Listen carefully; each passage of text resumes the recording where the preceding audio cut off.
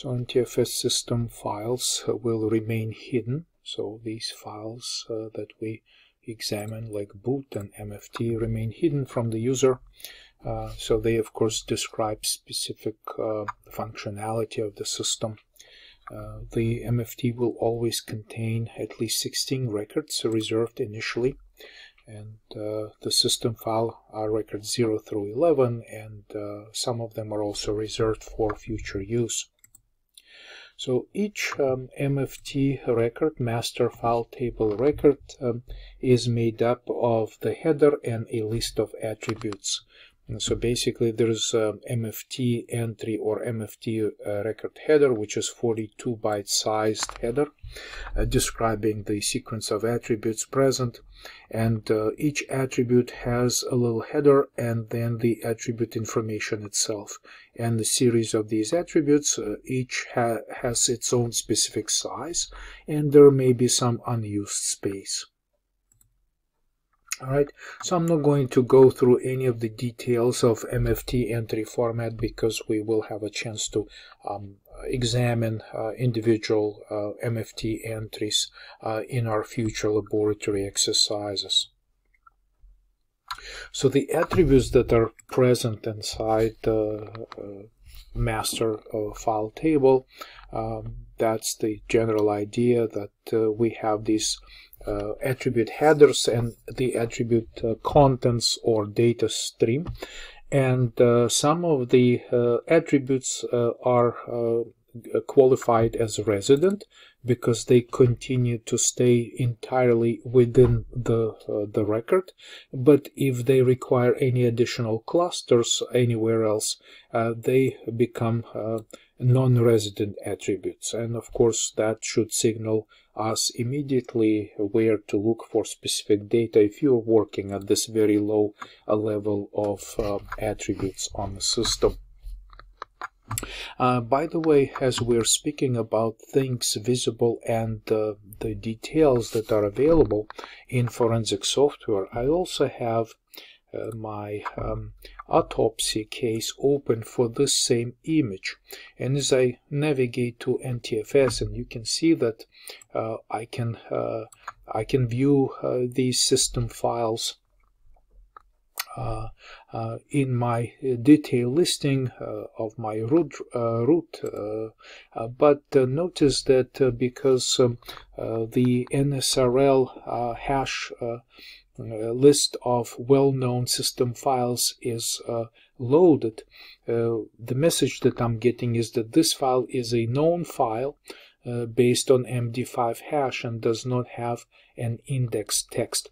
So basically what it tells me that I still can get to the metadata, but of course these files will be excluded from processing when you're doing your searches and other operations that require access to these files.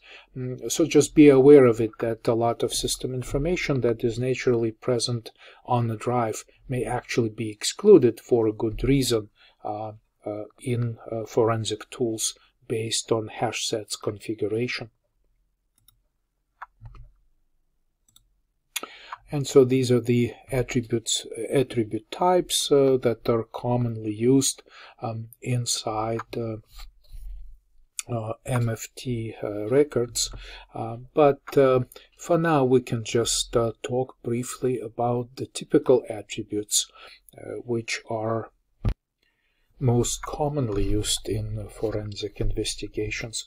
So let's find a file that we can look at as an example. For instance, there are some documents and settings right here, so I can see users, and so we have a user named Clyde, and under my documents we have pictures, and so we can click on a picture, and here we have our convenient property panel, which will allow us to examine some of these attributes as they are present here.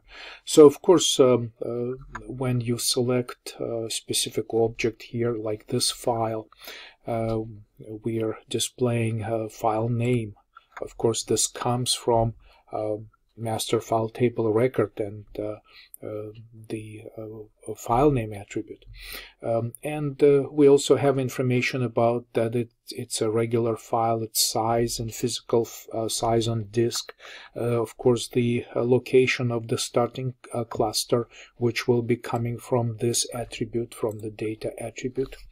Okay, so the dates are also coming from standard information attribute. So access, created, modified, we typically extract from the standard information attribute. Right here we also have indication whether the file is encrypted, compressed, so we have its physical starting sector. Disk operating system, the standard DOS attributes, hidden system, read-only, and archive are present here. We also have the MFT record number, of course, available for the file. Sure enough, we have the secure IDs present to specify which users have what kind of permission to access or modify this file. And the important here is that all of this information is coming from a master file table record and a specific combination of attributes present there. A directory entry will normally have the attributes name, standard information, file name, and index, index root, and index allocation. So every MFT entry, whether it's being file or directory, must have at least standard information and the file name. Of course, standard information again showing us the date and time access created and modified, and file name specifies the name of the object that we're looking at. So then if the file is empty, then it still will have the data attribute present, but of course its size will be 0.